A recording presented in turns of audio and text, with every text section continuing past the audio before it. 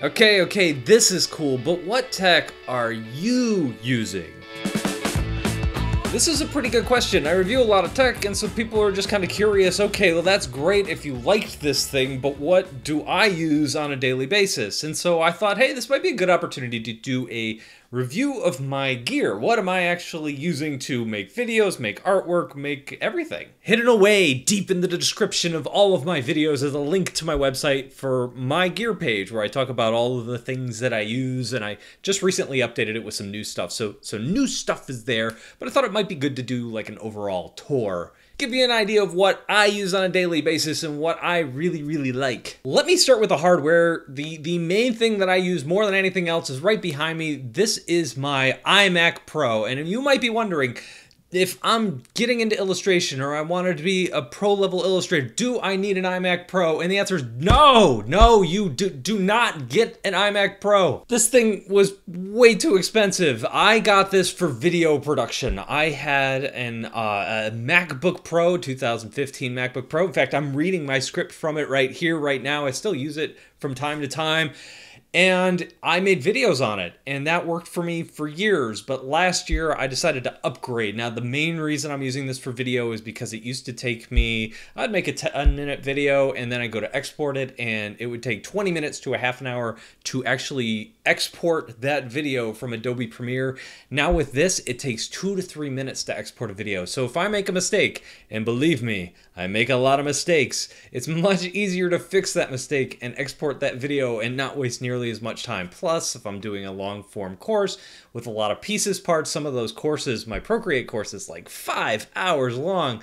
Exporting out new stuff for that would take an entire afternoon, or usually what I do is I just set it to process overnight and I'd go to bed and just wake up in the morning and all my videos would be done. So this has really sped up my process. It is fantastic for video. It is complete and total overkill for illustration. And if you're thinking about getting one for illustration, you do not need it. So now that that disclaimer is out of the way, I'll say this. I really like it. There's only one thing I don't like about it, and that is the speakers on this thing. The speakers are pure garbage. They're horrible. So that was my 30-second iMac Pro review. So what drawing tablet do I have connected to it?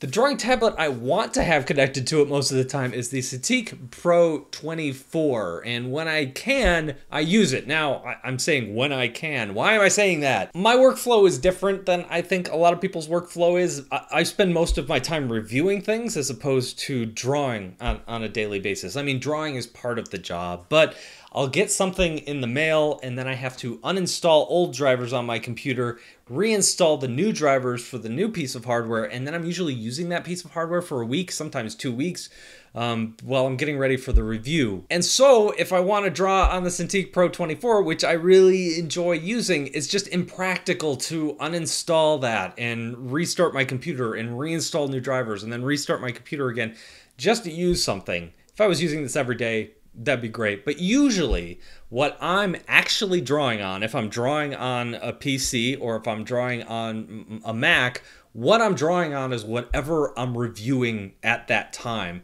I usually don't have one drawing tablet that I'm using full time. What I'm saying is they're all my children. I love them all, but not all of them. The vast majority of my drawing time actually happens right here. This is the iPad Pro. I used an older version of the iPad Pro before I got the new one, and I used that a ton. For the most part, that's where most of my drawing happens. A lot of the illustrations and animations you see in my video actually start out in Procreate, and then I'll export them out into Adobe Animate onto the desktop and add the moving parts or move the layers around and things like that. I think the reason I like the iPad Pro so much for drawing is because it's so seamless. Like I mentioned, I'm always using a different drawing tablet. I'm always playing with drivers. And the thing I like about the iPad Pro for my workflow personally is that I pick it up and I just use it. It is simple and frankly, it's fun to draw with. It's also portable, so if I have to take my daughter to Girl Scouts or I have to take her off to ice skating and I'm gone for the evening, I can just grab that and go and work wherever. So that the portability of the iPad Pro is really nice as well. Now for years, I actually used the Surface Pro 3. I've recently taken that off my gear list because I haven't been using it too much. The iPad Pro has more or less replaced that. mostly because of Affinity Designer, and I can just use that. Procreate has gotten better. I can do more with Procreate. I've just gotten more familiar with working in iOS. But for years, I used the Surface Pro, and it's fantastic for taking stuff on the go. As far as software, most of what I'm using is the Adobe suite. So I'm using Photoshop, Illustrator, Premiere Pro, and Adobe Animate. Those are obviously not on the iPad, so that's something I've had to kind of get used to with my workflow. But I do spend most of my time here at home at my desk, and so all of that stuff works pretty well. I used to use Clip Studio a lot, and I haven't used it as much in recent years. That used to be my go-to drawing program. It's still fantastic. There's even an iPad version. I just don't use it that much anymore. I don't know why. For testing purposes, I use Autodesk Sketchbook and I use Medibang a lot, mostly because they work across the board. You can literally use those applications anywhere. Android, iOS, desktop, Windows PC, all that stuff. It is nice having that baseline and knowing, okay, this is the same program, or in theory, it's kind of the same program across all these things. So it should feel similar while I'm drawing in it and using it across platform. As far as what I use on the iPad, let's take a little tour. So let's take a look at what I keep on my iPad. This is my home screen. I spend almost no time on this screen. This is the screen where I live on, and this is most of the stuff that I use. From a drawing perspective, there's really two programs that I'm using on the iPad all the time. That is Procreate, and that is Affinity Designer. Procreate I love for sketching, drawing, painting, just having fun. Affinity Designer for me personally has been a game changer because I can do a lot of the professional things that I'm used to using on the desktop right here, you know, on the iPad. It's fantastic. I'm a big fan. That's not a secret. I'm kind of a fanboy about that. But I absolutely love both of those apps. Both of those apps are in my use all the time category. I have a folder for illustration where I have things like AstroPad, which I really like AstroPad. I just don't use it too much personally. Same thing with Clip Studio. I love Clip Studio. I just don't use it much. I have Affinity Photo, which I don't think is even on this iPad right now. It has like a little download icon. Things like Vectornator, Linea Sketch, a lot of applications that I really like. I just don't really use all that much, but I keep them in that folder. I also have Adobe Apps, which is the same way. I have some old Adobe apps that I just never ever use. Some things that I use all the time are Spotify for music, Facebook because I guess I have to. Flipboard, I collect news and stuff. Marvel Unlimited, which is basically like a Netflix for Marvel comics. Like you can just read thousands of comics. It's almost overwhelming. My YouTube stuff, YouTube Studios. I live in Google Docs. These are all of my scripts, and anytime I have an idea, I make a new script. So everything lives in Google Docs. And Fall Apple Event 2018, started a script for that. Right now, the only thing that says is Fall Apple Event 2018. Turns out that event was just about the iPhone. They didn't mention the iPad, so I never did anything with this document. I should probably delete it. But any idea that I have ends up getting created in a new document, and then I can always go back and use that. All of that is on my iPad. I use it on the desktop too, but it's nice to have here on the iPad. Facebook Messenger, you need Reddit. It's just really fun. Instagram, I wish this is the iPhone version, so it opens up really funny on the iPad. It's not fun to use on the iPad, but I guess it kind of works. In games, I don't really have many games. The original Dragon Quest is on there. I play Civ 6. That is my one iPad game that I allow for myself that's a lot of fun. I have Twitter, of course. Mostly I use Twitterific for that stuff, but I need Twitter for notifications and things like that. Occasionally there's some things that the Twitter app just does better than Twitterific, but not much. Mostly I like Twitterific. Books, I listen to a lot of audiobooks, especially when I'm drawing. This is the part where you're like, Brad is boring AF, because all of my stuff, I love history books. Right now I'm listening to a book on linguistics and language, how to be a tutor, like from Tutor England.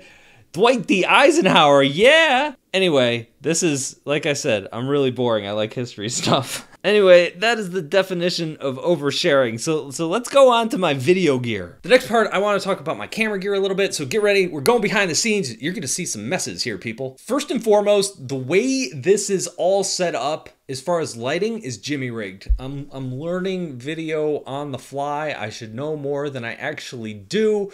For those of you who have been around for a while, you probably know some of my lighting setups. For example, let me see if I can go over here. There is a ring light that ring light is actually, you can see the reflection of it in my Mac actually behind me. That ring light is lighting up this wall because I need as much light behind me as I can get. Over here, let me tilt up. I have some cheap Amazon lighting I got, which is okay. It's not great. I have another one of those kind of over there behind me that you can't really see right now. This, what you see here, this is the clean side of my office. What I'm not showing off camera is the not so clean side of my office. I don't know if I'm brave enough to show that or not. Last year I did some major upgrades to my video quality. I am using the Cannon EOS 80D. I think this is the same camera that Casey Neistat uses. That's why I got it. I know that's a stupid reason to buy a camera, but I like it and it works well. For years, I used the iPhone 6 to film all my videos, and I was really proud of that because I loved the fact that people had no idea. I also got a decent tripod for it, which makes, you know, filming my iPad from the top down or any drawing tablet from the top down so much easier. Another investment I made last year is this light box. It's a fold-out thing, so I can set it on my desk. I love this. I made the mistake years ago of buying black desks because I didn't know I was going to be filming product on them, and it just, dark products on a dark desk look bad. This light box solves that problem for me and I think really improves the quality of the shots that I get of these products. The other thing I have is my microphone, which I'm tapping on right now. A bunch of people were like, Brad, never hit that microphone again. This thing is the Audio-Technica ATR 2100-USB. I've had this for a while. I love the sound that this microphone has. I've used a Blue Yeti and I still use that from time to time, but I really like this microphone. I capture my picture with the camera and I capture my audio separately, and then I sync them together in Premiere Pro and edit away. This room that I'm in is kind of small and I get a lot of echo in it, and this doesn't capture nearly as much echo as some of the other microphones that I've tried out. There is one catch. You'll probably notice my microphone is taped up. No, I did not break it. This microphone has the brightest light I have ever owned attached to it. Whenever it is plugged into a USB port, what ends up happening is the room just glows blue. It is ridiculous. If you see my house from the outside at night, please don't. All you would see was this one room that just boom, glowed blue. It was ridiculous. So I have some Bristol board and masking tape on this light because no light should ever be that bright for a USB microphone. So I hope that was helpful. That is my gear. This is the stuff that I use on a daily or weekly basis at least. If you have any comments or questions, let me know down below in the comment section. That is all I have for today. Thank you for watching, and I'll see you in a couple of days.